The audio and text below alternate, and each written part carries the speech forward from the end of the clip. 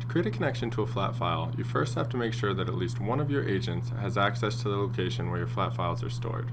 In this case, I only have one active agent that needs to access the file, so the file can be on the local machine where the agent is running. Here you can see the file that we'll be connecting to. If I wanted to be able to use other agents to access this file, I'd have to move the file to a shared network location. Usually when a file is on a network location, you'll need to make sure that your agents are running as a valid network user. To set this up, you must go to your Services console and find the QuerySurge agent service. Here, you right-click on the service and choose Properties. In the Properties dialog, you must navigate to the Logon tab to change the user account that the agent is running under.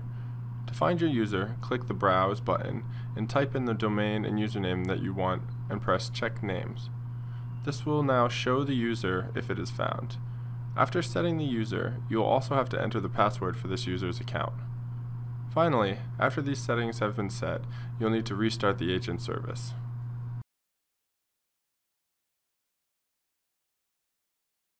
Now, your agent should be able to see the file and you can continue on with setting up the connection within QuerySurge. To create a new connection, first go to the Administration section and then choose Add. This will bring up the Add Connection wizard. First, you'll create a connection name, and this will be how you identify your connection within QuerySurge. Then you'll choose your data source, which in this case is a flat file. We are going to be connecting to a CSV file, so we'll choose Delimited file. Now you must enter the path to the directory containing your flat files. This must be visible to the agent or agents that will be running queries against these files. You must also select the file extension, which in this case is .csv, and the delimiter used in your file, and in this case it's a comma. You can choose from the list of delimiters, or if you choose other, you can enter your own delimiter. Finally, you must specify whether your headers are in the file, or whether they need to be generated, or if you want to provide your own header line. Since we're choosing headers in the file, we'll need to enter the number of columns that we have. We'll also need to enter the data types for each of these columns. If you don't enter any value for the column types, all of the columns will default to strings. The column types field takes in a comma-separated list of your data types. These should be ordered in the same order as the columns appear in your file.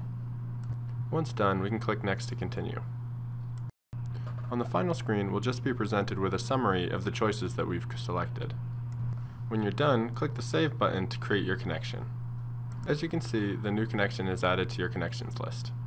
So now let's go into the design area and develop a simple query pair to test our connection.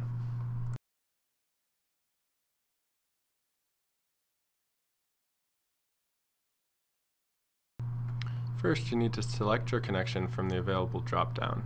For the example purposes, we'll use the same connection for the source and target. Now you'll be able to write a SQL query to query your flat file. This SQL follows the standard ANSI SQL syntax that you'd find in most databases. The important thing to note is that you'll be using the file name without the extension in place of the table name in your query.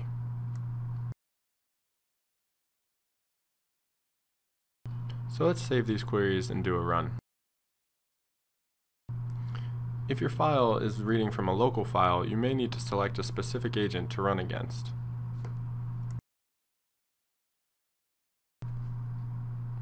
If we take a look at the results here, we'll see that the data comes back in the same way that it would from any other data source.